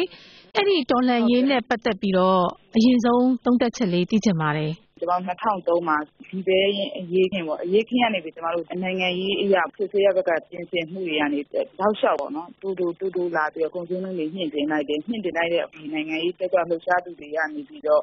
ဒါကိုနှက်ခံနိုင်တဲ့အတွက်အကုန်လုံးပေါ့နော်စံနာထုတ်ဖို့တယ်အဲ့ဒီကနေပြီးတော့ဒီနိုင်ငံရေးတက်ကြွလှုပ်ရှားသူတွေအကုန်လုံးကိုဖမ်းတယ်ပထမဦးဆုံးဒီစစ်စစ်ကျောင်းသားခေါင်းဆောင်တွေကိုစဖမ်းတယ်ထပ်ပြီးတော့နိုင်ငံရေးတက်ကြွလှုပ်ရှားသူတွေအကုန်လုံးကိုဖမ်းတယ်ပေါ့နောက်ပိတ်ဆုံးနဲ့ကြာတော့ဆရာတော်တန်ဃာတော်တွေကနေပြီးတော့ဒီဖမ်းဆီးတာတွေနဲ့ပတ်သက်ပြီးတော့ရွှေဝါရောင်တော်လှန်ရေးစဖို့အတွက်ပေါ့နော်အစည်းအဝေးတွေထိုင်တဲ့အခါမှာပခုတ်ကူကနေပြီးတော့စခဲ့တဲ့တန်ဃာတော်တွေကိုတက်တိုင်မှာကျိုးနဲ့တုပ်ပြီးလက်လွန်ပြီးတော့ပြန်တော်မူသွားတယ်အဲ့ဒီရှင်နေစပြီးတော့တန်ကအရေးခင်ဖြစ်ပေါ်လာတယ်ကျွန်တော်တို့နိုင်ငံရေးသုံးသပ်မယ်ဆိုရင်ဒီ2008ဖွဲ့စည်းပုံအခြေခံဥပဒေကိုအတည်ပြုဖို့အတွက်ဒီနိုင်ငံရေးပယောဂတွေကိုပြည်အစိုးရကစနစ်တကျနဲ့ပေါ့နော်ဖန်တီးခဲ့တယ်လို့ကျွန်တော်တို့သုံးသပ်လို့ရတယ်ဟုတ်ကဲ့အဲ့ဒီအချိန်မှာနော်မဆုစုနွေကပါဝင်ခဲ့တဲ့အနေအထားလေးလည်းပြောပြပါအောင်စပြီးတော့ကုန်စည်နှုန်းကိုညှင့်တင်လိုက်တဲ့အချိန်မှာပထမဦးဆုံးကျောင်းသားခေါင်းဆောင်တွေကနေပြီးထွက်လာတဲ့အချိန်မှာစစ်စစ်ကျောင်းသားခေါင်းဆောင်တွေဖမ်းသွားတယ်အဲ့ဒီအချိန်မှာကျွန်တော်မပါသေးဘူးကျောင်းသားခေါင်းဆောင်တွေဖမ်းသွားတဲ့အခါကျတော့မိသားစုဝင်တွေကိုပေါ့နော်ဒီပမီဒီယာတွေနဲ့ဖိတ်ဆက်ဖို့အတွက်ကျွန်မကမနက်3 နာရီလောက်ဆိုထပြီးတော့ပေါ့နော်အင်တာဗျူးတွေလိုက်ပြီးတော့လုပ်ကြတယ်ကျွန်မကနောက်ပိုင်းကနေပြီးတော့ဒီမိသားစုတွေရဲ့ထောင်ဝင်စာတွေဒီအင်တာဗျူးတွေကိုလုပ်နေတဲ့အချိန်မှာပဲကိုထင်ကျော်တို့ပါသွားတယ်တာမွေအဝိုင်းထိတ်ကနေပြီးတော့ဘုံကြီးတွေပါထွက်မယ်ဆိုပြီးတော့မဖြူဖြူတင်းနဲ့ကိုရာစာနဲ့သူတို့ပေါင်းပြီးတော့သူတို့လုပ်ကြတယ်အဲ့ဒီတာမွေအဝိုင်းကအစီအစဉ်ကပြတ်သွားတယ်ဆိုပြီးတော့ကျမကိုသူတို့ထုံလန်းဆက်တယ်ဒီလှဲတန်းမှာစာထွက်မယ်နေ့ပေါ့အဲ့နေ့ကိုပေါ့နော်9မိနစ်လောက်ဖြစ်ဖြစ်10မိနစ်လောက်ဖြစ်ဖြစ်ကျမကိုထွက်ပြီးတော့ပေါ့နော်ခေါ်ပြောပေးပါဆိုပြီးလှဲတန်းကနေကျမစထွက်တာပေါ့တောက်လျှောက်အဲ့ရနေပြီးတော့ကျမကိုသူတို့လိုက်ခံတယ်ကျမကိုဝင်ဆွဲတဲ့အခါမှာကျမကိုမဆွဲမိဘူးဒီ NLD ကလူငယ်တွေရောတန်တဲ့အပြင်အလူတွေရောအကုန်လုံးကကျမကိုဝိုင်းဆွဲလို့မရဝိုင်းပြီးတော့သူတို့ကစောင့်ခံထားတယ်ကျမကိုဝိုင်းကာတဲ့လူတွေကကိုအိုးဝေတို့ကိုထွန်းနိုင်တို့အဲ့မှာဖမ်းခံသွားရတယ်3ယောက်ဖမ်းခံသွားရတယ်ပေါ့ဒီမှာကျမစစ်တော့မှဖမ်းတ်တော့မပါဘူးလေအဲ့ဖက်နဲ့တွေပါအကုန်လုံးခေါင်းကပန်ထားတဲ့ပန်းတွေပါဆွဲပြီးတော့ခနောက်နေနဲ့ပေါက်တာတော်တော်ဆိုးဝါးသူတို့လုပ်တယ်အဲ့နဲ့ဒီမိုစီအင်အားစုတွေကကျမကိုမရရအောင်ပေါ့ကျမကိုဝိုင်းကာပြီးတော့ကားလမ်းဘက်ကိုထုတ်တာအဲ့လမ်းမကြီးလည်းရောက်ပေါ့လက်ခုပ်တီးပြီးတော့ကားကိုကြားခိုင်းတာပေါ့ဒီမှာမက်ဆေ့လေးလိုက်ဖမ်းနေလို့ပါလို့អော်ကြတာအဲ့ချိန်မှာကားအနီလေးတစ်စီးကျမတို့ရှေ့ကိုထိုးရက်ပြီးတော့တက်တယ်ခင်ဗျားတို့လည်းရအောင်တက်တယ်ပြောင်းတယောက်ထပ်ထိုင်နေရအောင်ကျွန်တော်ထုတ်မယ်လေဆိုပြီးတော့အုပ်တော့4-50ယောက်လောက်ကိုအဲ့ကားလေးပေါ်မှာမရရအောင်ညှက်ပိတ်ပြီးတော့တင်သွားတာအဲ့ကားဆရာလေးချောင်းပေါ့နော်ကျမလွတ်သွားတာကျမကအဲ့2000တန်းကအရေးခင်တလားပြည့်ပြီးတော့ကျမတို့လမ်းစုတန်းငွေတွေပါချပြီးတော့နောက်ပိတ်ဆုံးဒီ4-5ရက်ကိုတော့ငါတို့နောက်ဆုံးပေါ့နော်စန့်ကျင်စာတွေရေးကြမယ်ဆိုပြီးတော့ ကျမတို့ရဲ့နောက်ဆုံးနေ့မှာကျမတလားပြည့်ပြီး9 ရက်ကြာမှကျမဖမ်းခံရတာအဲ့ဒီလှုပ်ရှားမှုမှာမဆုစုနွေးအနေနဲ့ပေါ့လေအခုလိုတက်တက်ကြွကြွပါဝင်ဖြစ်တာကဘယ်လိုကြောင့်ပါလဲကျမဗုဒ္ဓဘာသာမြန်မာအမျိုးသမီးတယောက်ဒီပြည်သူတွေကိုဒုက္ခရောက်လို့ကုန်စိုးလေးတွေမြင်လို့နိုင်ငံရေးသမားတွေကိုအတင်းအဓမ္မဖမ်းပြီးထုတ်နှောင်လို့ဆရာတော်တွေကမနေနိုင်လို့မေတ္တာတုတ်ရွတ်ပြီးတော့ဒီဆန္ဒပြတာကိုပေါ့နော်တန်ခါအရေးခင်ဖြစ်လာတာကိုအုပ်ချုပ်နေတဲ့အစိုးရကနေပြီးတော့ဒီဖျားသားတော်တန်ခါတော်တွေကိုအတင်းအဓမ္မဖမ်းကျောင်းတွေကိုလည်းတကယ်သဘုံတွေဝင်စီးတယ်လို့စီးပြီးတော့ကျောင်းမှာတန်ခါတော်တွေရောဖျားတွေဆိုရင်လည်းခေါင်းတွေကိုဖြတ်ထားတာနဲ့တော့ဗီဒီယိုတွေဆိုရင်လည်းတကယ်ကိုဓမြတိုက်တယ်လို့ခါရဲ့စော့လေးဖြတ်အကုန်လုံးထဲရရှိပစ္စည်းအကုန်ယူပေါ့နော်အဲ့လိုမျိုးပိုးဆိုးပတ်ဆက်လုပ်လို့ပေါ့နော်ဒီတန်ခါတော်တွေကိုအားဒုက္ခရောက်အောင်လုပ်နေတဲ့ကိုရအောင်ငါတို့မရရင်စန့်ကျင်မယ်ဆိုတဲ့ဆန္ဒနဲ့ကျွန်မဒီဆန္ဒအရေးခင်နေပါဖြစ်တာပါဒီ2009ရွှေဝါရောင်ဒီတန်ခါလှုပ်ရှားမှုကနေပြီးတော့ဘာတွေအကျိုးဆက်ရလာတယ်လို့ညီမအနေနဲ့သုံးသပ်လို့ရပါလဲ2009တန်ခါအရေးခင်ကနေပြီးကျမတို့2010ရွေးကောက်ပွဲကြီးဖြစ်လာတယ်2010ရွေးကောက်ပွဲကိုကျင်းပပြီးတော့2012ပေါ့နော်ဒါပြရွေးကောက်ပွဲကိုသူတို့မဖြစ်မနေကျမတို့ဆောင်ရွက်ပေးခဲ့ရတယ်ဒါတန်ခါအရေးခင်ရဲ့ရလဒ်လို့ကျမတို့ပြောလို့ရပါအခုဒီတော်လှန်ရေးကနေပြီးတော့အခုဒါဒီမိုကရေစီလမ်းကြောင်းကိုရောက်လာတယ်ဆိုပြီးတော့ပြောတာတွေလည်းရှိတယ်နောက်တစ်ခါဒီတန်ခါလှုပ်ရှားမှုမှာအဓိကတောင်းဆိုတာကဒီပြည်သူတွေရဲ့ဆင်းရဲဒုက္ခလေအဲ့ဒီဆင်းရဲဒုက္ခတွေရောအခုအခြေအနေတွေမှာဘယ်လောက်အတိုင်းအတာဒီပေါ့လေပြောင်းလဲတာတွေရှိနေတယ်လို့ရောဘယ်လိုသုံးသပ်လို့ရနိုင်မလဲတန်ခါရေးချင်းကြောင့်တော့နိုင်ငံရေးအပြောင်းလဲတစ်ခုကတော့ဖြစ်လာတယ်ပေါ့ဒီမိုကရေစီအရသာအစိုးရပေါ်ပေါက်လာတယ်ပေါ့2010မှာစစ်တမိုင်းအစိုးရလို့ပြောပေမဲ့လည်းဒါဒီမိုကရေစီအရသာအစိုးရပုံပေါ်ပေါက်လာတာပဲလေဒါတန်ခါအရေးခင်းကြောင့်ပေါ့ဒါပေမဲ့တန်ခါတော်တွေတောင်းဆိုခဲ့တယ်ပေါ့နော်ဒီစင်းရဲသားပြည်သူလူထုတွေရဲ့စီးပွားရေးအကျပ်အတဲတွေကတော့အခုချိန်ကြီးပေါ့နော်ဆရာတော်တွေသိမြင်ကြပြီးတော့အသက်ဆုံးပြီးတော့တောင်းဆိုခဲ့ပေမဲ့နိုင်ငံရေးအကျဉ်းသားတွေကလည်းထောင်ကျခံပြီးတောင်းဆိုခဲ့မယ်ကျမတို့နိုင်ငံရဲ့နိုင်ငံသူနိုင်ငံသားရဲ့စီးပွားရေးအကျပ်အတဲကတော့အခုချိန်ကြီးပေါ့နော်ကျမတို့တွေတောင်းဆိုခဲ့တယ်လို့ဖြစ်မလာဘူးဖြစ်မလာတဲ့အပြင်ပို့ပြီးတော့တဖြည်းဖြည်းပြီးတော့ပို့ပြီးတော့ဆက်တဲလာတယ်အခုဆိုရင်ကျမတို့ဒီလက်ရှိဆိုရလက်ထက်မှာဆိုရင်တော့အမှပေါ့နော်သူ့ဟာနဲ့သူပေါ့နော်လက်ပေးလက်ယူတွေမဟုတ်ကစီးပွားရှာစားမှုတွေကြောင့်စီးပွားရေးအရာသူ့ဟာနဲ့သူလေပတ်နေပေမဲ့အခုကျတော့အကုန်လုံးပေါ့နော်တရားဥပဒေစိုးမိုးရေးကိုတွားနေတာဖြစ်တဲ့အတွက်တချို့ပေါ့နော်အရင်တော့ဥပဒေမဲ့လုပ်ခဲ့တဲ့စီးပွားရေးတွေကလည်းအထိုက်တစ်လောက်ပေါ့နော်မလုပ်ကြတော့ဘူးမလုပ်ကြတဲ့ခါကျစီးပွားရေးကကျေးလက်တွေမှာဆိုရင်အလုပ်ကိုင်တွေရှားပြီးတော့အလုပ်လက်မဲ့တွေနဲ့ပေါ့နော်စီးပွားရေးတွေကြလင်မယားတွေကွဲကြအဲ့တော့သက်ဆိုင်တွေမရှိတဲ့ခါကျတော့အကျွေးတွေများတဲ့ခါကျတော့ကျွေးမဆက်နိုင်လို့အကျိုးဇွဲချိုးကြသေးတဲ့ဆုံးတဲ့လူတွေကလည်းဒီအကျွေးရလက်ထက်မှာများတယ်အဲ့တော့ဇာတိကဖောက်ပြန်သွားတဲ့လူတွေကလည်းပိုများလာတယ်ပိုပြီးတော့ဆက်သေးလာတယ်ပေါ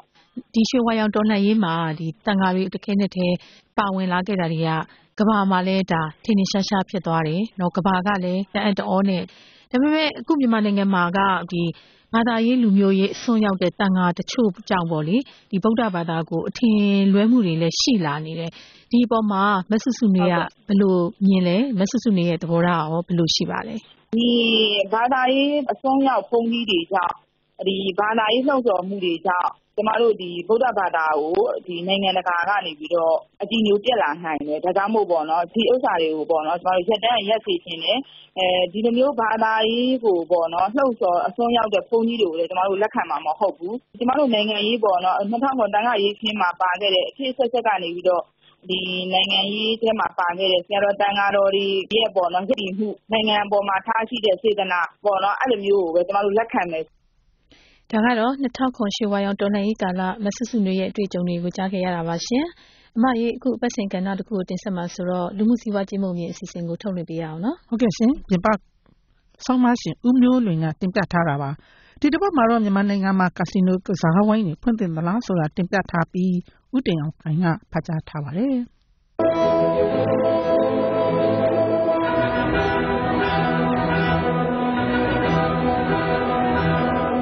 ပြီးခဲ့တဲ့ရက်ပိုင်းကတပ်မတော်လက်အောက်ခံကရင်ပြည်နယ်နယ်ခြားစောင့်တပ်ဖွဲ့ BGF တာဝန်ရှိသူတချို့ပြည်တွင်းသတင်းမီဒီယာတွေကိုဖိတ်ခေါ်ပြီးထိုင်းနယ်စပ်မြဝတီမြို့မှာဖွင့်လှစ်ထားတဲ့ကာစီနိုလောင်းကစားရုံနဲ့ပတ်သက်တာတွေရှင်းပြခဲ့ပါတယ်။နယ်ခြားစောင့်တပ်ကဗိုလ်မှူးကြီးစောချစ်သူက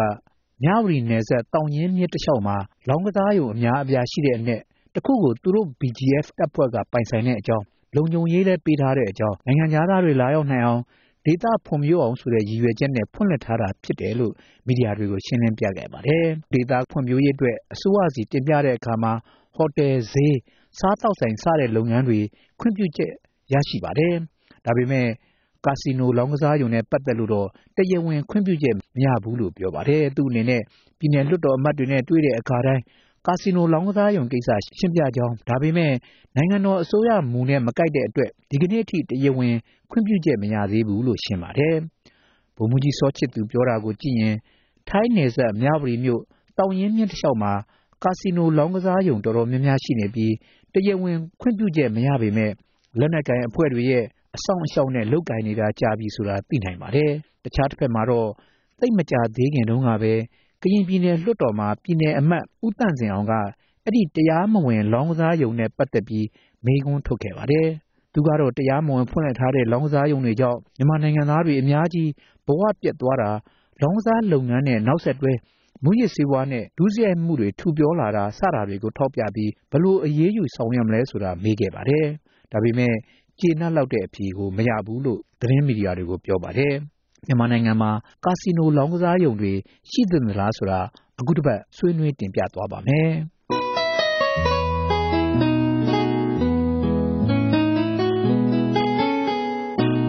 1989ခုနှစ်တပ်တွင်းပုံကံမှုဖြစ်ပြီးတဲ့နောက်တရုတ်နိုင်ငံနယ်စပ်မှာအခြေစိုက်တဲ့အင်အားကြီးဗမာပြည်ကွန်မြူနစ်ပါတီပြိုကွဲသွားပါတယ်။ဘကပလည်းပြိုကွဲသွားပြီးတဲ့နောက်တတိယကြားစီဖြစ်သွားတဲ့ NDA ကချင်လက်နက်ကိုင်တပ်ဖွဲ့ဝတပ်ဖွဲ့ကိုကန့်တပ်ဖွဲ့နဲ့မိုင်းလားတပ်ဖွဲ့တွေပေါ်ပေါက်လာပြီးအဲ့ဒီနှစ်ထဲမှာပဲတပ်မတော်အစိုးရနဲ့အပြစ်ခတ်ရက်စဲရေးငြင်းငြင်းရေးလုပ်ပါတယ်စစ်ပွဲမရှိပဲတည်ငြိမ်သွားတဲ့အဲ့ဒီတပ်ဖွဲ့တွေအခြေစိုက်ရာဒေသတွေဟာတရုတ်နယ်စပ်ဖြစ်တော့နယ်စပ်ကုန်သွယ်ရေးလုပ်ပါတယ်တစ်ကြောင်းမြင်နာဓာတ်သတ္တုထုတ်လုပ်တဲ့လုပ်ငန်းတွေလုပ်ကိုင်ကြပါတယ်နောက်ပိုင်းအဲ့ဒီလုပ်ကိုင်တဲ့တပ်ဖွဲ့တွေထိန်းချုပ်ရာဒေသတွေမှာကာစီနိုလောင်းကစားရုံတွေတည်ထောင်ကြပါတယ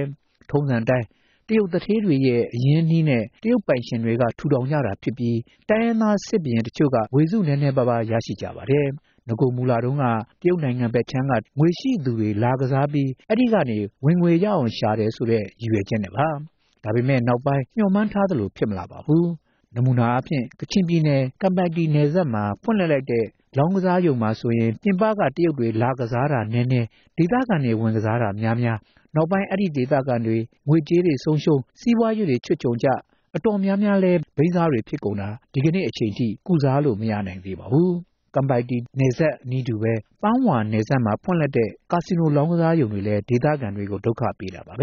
အခုလိုကာစီနိုလောင်းကစားရုံတွေနဲ့ပတ်သက်ရင်မိုင်းလားဒေသဘက်ကလောင်းကစားရုံတွေကတော့နာမည်ကြီးပါတယ်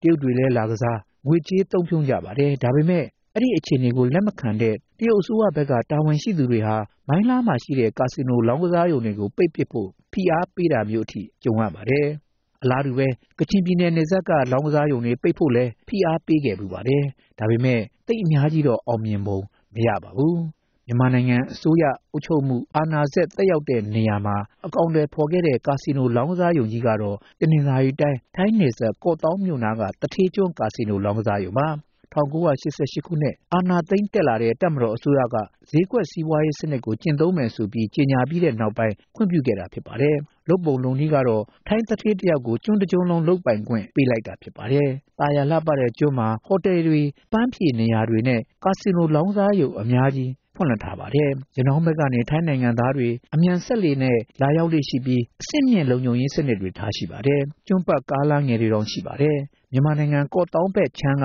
လာမဲ့မြန်မာနိုင်ငံသားတွေကိုတော့စီစစ်လက်ခံပြီးအရင်တပ်မတော်အစိုးရလက်ထက်ကတိုင်းမှုတွေစစ်အရာရှိကြီးတွေဟာသူတို့မိသားစုနဲ့အတူအပန်းဖြေသွားလေရှိတဲ့နေရာလည်းဖြစ်ပါတယ်။တထေးကျွန်းကိုဘယ်လိုလိုင်စင်ဘယ်လိုလုတ်ကင်ခွင့်ပေးထားပြီးတိုင်းပြည်အတွက်တစ်နှစ်အခွန်ဘယ်လောက်ရနေတယ်လဲဆိုတာဒီကနေ့အချိန်ထိပြည်သူတွေသိခွင့်မရရှိကြပါဘူး။ထိုင်းနယ်စပ်မြပရီမြို့မှာပေါ်ပေါက်လာတဲ့ကာစီနိုလောင်းစားရုံတွေကတော့အများကြီးနောက်ကျပြီးမှပေါ်လာတာပါအဲ့ဒီလောင်းကစားရုံတွေဟာထိုင်းဘက်ချမ်းကတထေးတကြွယ်တွေအတွက်ရည်ရွယ်ထားတယ်လို့ဆိုပေမဲ့လူနေမှုအလွန်ထူထပ်တဲ့ရွှေ့ပြောင်းအလုပ်လုပ်ကင်သူတွေအများဆုံးနေထိုင်တဲ့မြဝတီဧရိယာထဲမှာပဲအများကြီးတိစောက်ထားတာဖြစ်လေတော့မြန်မာနိုင်ငံသားတွေပဲအများဆုံးသွားကြကစားကြအခြေအနေဆက်ရောက်စေပါတယ်ကရင်ပြည်နယ်အမတ်ပြောသလိုနိုင်ငံအတွက်လည်းအခွန်မရ လောင်းကစားကြောင့်ဘဝတွေပြည့်ရတယ်လို့နောက်ဆက်တွဲမူရစီဝါပြဿနာဒုစရိုက်မှုပြဿနာတွေပေါ်ပေါက်လာတာကတော့အမှန်ပဲဖြစ်ပါတယ်တကယ်တော့မြန်မာနိုင်ငံဟာဆင်းရဲတဲ့နိုင်ငံအဖြစ်ရှိနေစေပါဒါကြောင့်မြန်မာနိုင်ငံသားတွေအတွက်ဆိုလောင်းကစားရုံတွေမလိုအပ်ပါဘူးဒါပေမဲ့လည်းအိန္ဒိယတရုတ်နဲ့ထိုင်းနိုင်ငံဟာကာစီနိုလောင်းကစားရုံတွေကိုဥပဒေအရခွင့်ပြုထားတာမရှိလေတော့ကမ္ဘောဒီးယားနိုင်ငံကိုနမူနာယူပြီးခရီးသွားတွေဝင်လာအောင်တိုင်းပြည်အခွန်ဘာနာရအောင်ဆောင်ရွက်ဖို့တော့သင့်ပါတယ်ဒါပေမဲ့အဲ့ဒါလိုအကောင့်ထဲပေါ်ရမှာမြန်မာနိုင်ငံသားတွေမထိခိုက်ရလေအောင်တိုင်းပြည်အတွက်လည်းရသင့်ရထိုက်တဲ့အခွန်ဘာနာတွေရရှိအောင်စနစ်ကျပြီးတင်းကျပ်တဲ့စီမင်းစည်းကမ်းတွေချပြီးအကောင့်ထဲပေါ်စေသင့်ပါကြောင်းတင်ပြလိုက်ရပါတယ်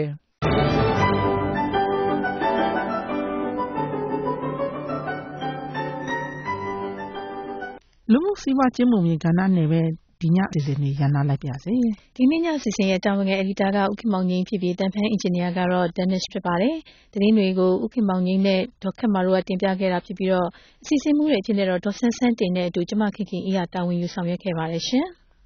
မင်္ဂလာပေါင်းခံကြောင်းပြီးဘေးရန်ကင်းတဲ့ညဖြစ်ပါစေလို့ Washington DC မြို့တော်ကနေဆုမွန်ကောင်းတောင်းလိုက်ပါတယ်ကျမတို့ RFA ရထုတ်လွှင့်တဲ့ရေဒီယိုအစီအစဉ်တွေနဲ့ TV အစီအစဉ်တွေကိုကွန်ပျူတာအင်တာနက်ကတဆင့်လဲအချိန်မရွေးဖန်ယူနားဆင်နိုင်ပါတယ်လိပ်စာကတော့ www.rfa.org ဖြစ်ပါတယ်ကျမတို့ RFA ကထုတ်လွှင့်တဲ့ရေဒီယိုအစီအစဉ်တွေကိုလိုင်းနိုမီတာ22 kHz 13633ညလိုင်းနိုမီတာ25 kHz 11835နဲ့လိုင်းနိုမီတာ41 kHz 9390တို့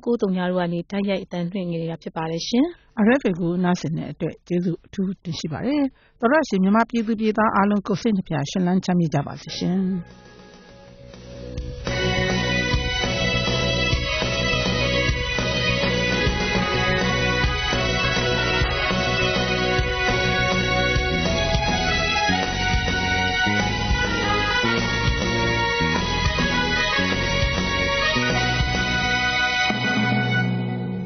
You have been listening to Radio Free Asia.